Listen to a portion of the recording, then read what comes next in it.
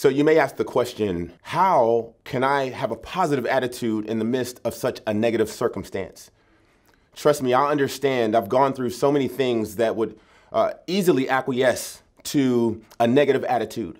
And you may be in that season right now. In fact, you may be going through something so hard, so tumultuous, that you're looking at this situation and you're asking the question, how do I change my attitude?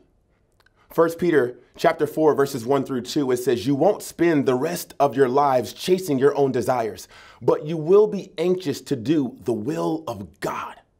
What determines a person's happiness? Is it an impressive career or an ever-growing bank account or perhaps a stable family unit and many supportive friends? Lots of toys? While each of these factors can have a significant influence on your life, there is one thing, only one, next to salvation that will have the single greatest effect on your behavior and success: your attitude. Many of you have heard it said, your attitude determines your altitude.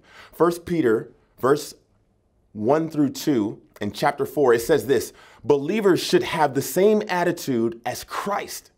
So why do we still struggle with bitterness, anger, envy, and pride?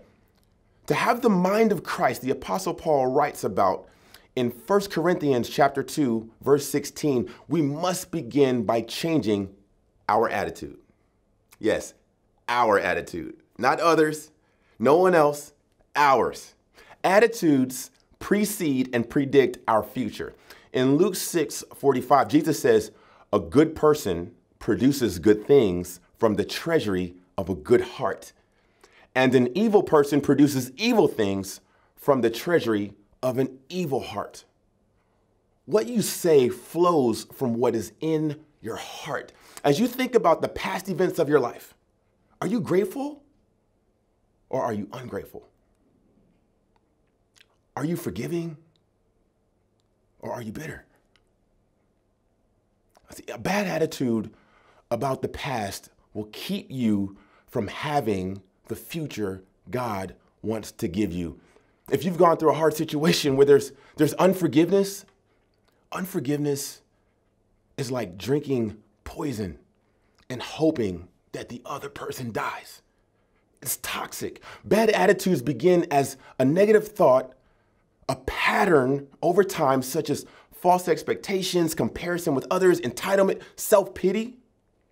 These negative patterns cause us to focus inwardly, leaving no room for the Holy Spirit to work in us.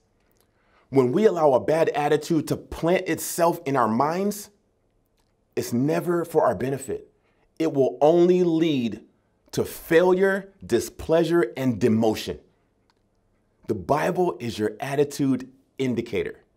When you go through difficulties, turn your eyes and your heart toward God's word. The Holy Spirit is your helper, and he will help you change your attitude. Trust me, I understand. I've gone through some hard situations, transitioning careers, and I was asking the question, how is it possible to change my attitude? How is it possible to find gratitude?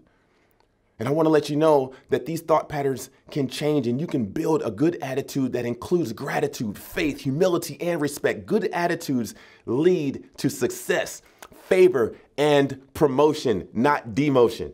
Attitudes are always a choice.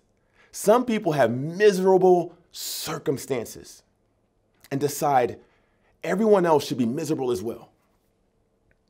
And if you're in that place, I understand. I've been there. But others, they choose to find happiness, even though they too have experienced misery. Happiness is not a byproduct of your circumstances. It's a chosen attitude. It's a choice. And you can make that choice today. In fact, you can make that choice right now. Attitudes also have consequences.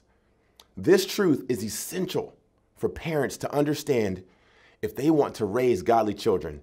Discipline cannot wait until bad behaviors and habits surface. Instead, parents must address problems while they are still in the attitude stage.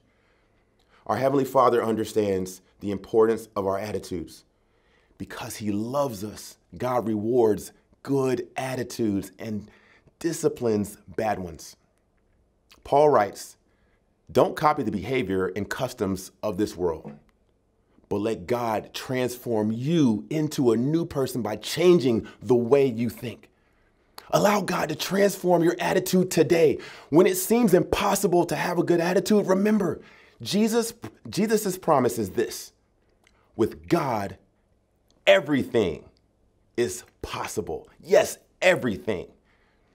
So with that being said, I know you may be in a tough situation, but I believe that if you make that choice today, it can change your life.